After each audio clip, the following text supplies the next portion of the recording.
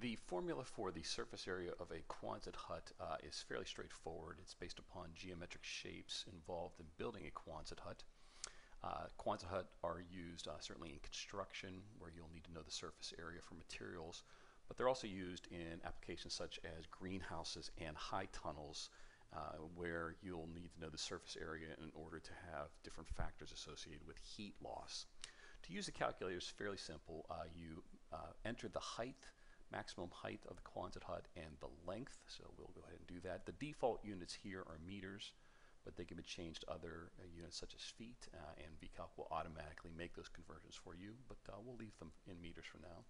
Let's say that this Quonset hut is 3 meters high and 50 meters long. It will then compute and tell you that the surface area is 499 and 51.51 meters squared. Also, since you have input units, you can have output units and change this back to things like square yards and square feet.